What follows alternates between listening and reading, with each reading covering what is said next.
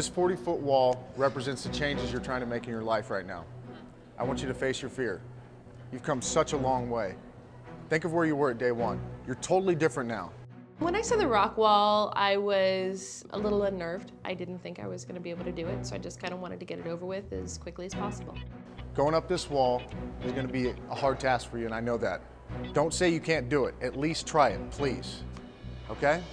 Promise me that. Okay. Okay? I knew that the rock wall was going to be a big challenge for each of us in different ways. I know you can do it, Megan. Whatever. It's a big deal to you, I know that. I don't want to talk about it. Okay. Megan was really upset that I had asked her to climb this rock wall. I know she's afraid of heights, and she knows that I know she's afraid of heights. But this is going to be a test for her about how much she believes in herself, how much inner strength she actually has.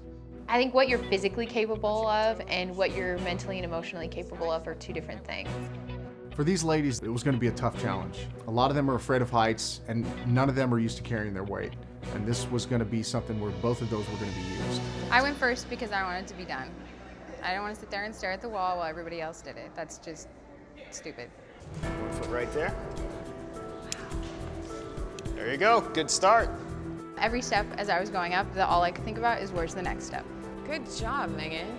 There you go. You're killing it, Megan. I was really worried, I was really concerned, and so I couldn't even imagine what Megan was thinking or feeling. You can do it. Push up. I really can't reach it. It's too far. If you're hugging the wall, it's hard to see and know where to put your foot. And I'm a little too afraid of heights to just like remove my foot and sweep it around to look for something. Can you reach up with your right hand? I can't reach it. It's, see? Okay. You're holding on to it. Just try it, Megan. Try it.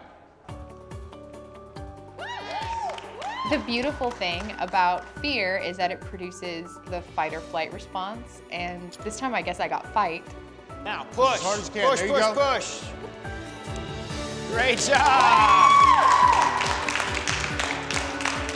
Sit back in the harness, let go. Hold on to the rope in front of you. Even though she's really afraid of heights, Megan climbed that wall with typical Megan determination and stubbornness. There was no way she's going to let the wall win. I'm so proud of her. She made it to the top of a 40-foot rock wall. I'm so proud of you. Thanks. You are awesome. I was so surprised that Megan went straight up that rock wall.